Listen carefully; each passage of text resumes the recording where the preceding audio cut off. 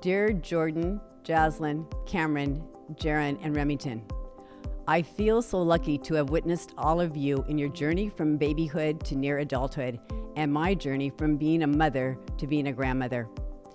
As a mother to your mother, I was tied to parenting, teaching, household tasks, parenting, and more parenting.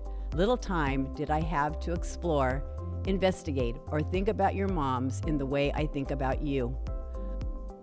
Motherhood was much more of a task, grandmotherhood being much more of a blessing.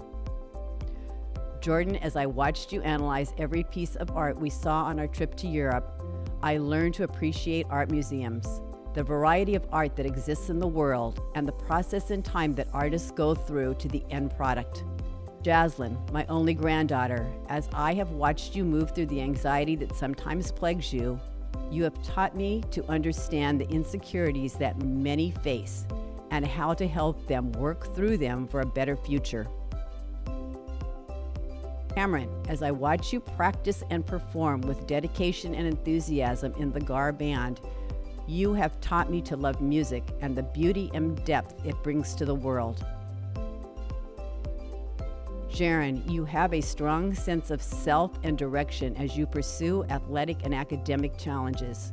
You have taught me that some tasks require patience and practice, and more patience and practice.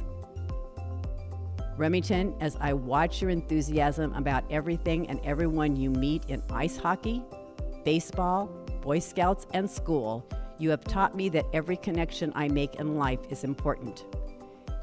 Each of you has helped me to be a more well-rounded human being, connected to many more people, their activities and challenges. You have taught me to take time away from work and give myself the gift of more fun and enjoyment. My world is so much richer for you being part of my life. With appreciation for all you have given me, Grandma Jeanie.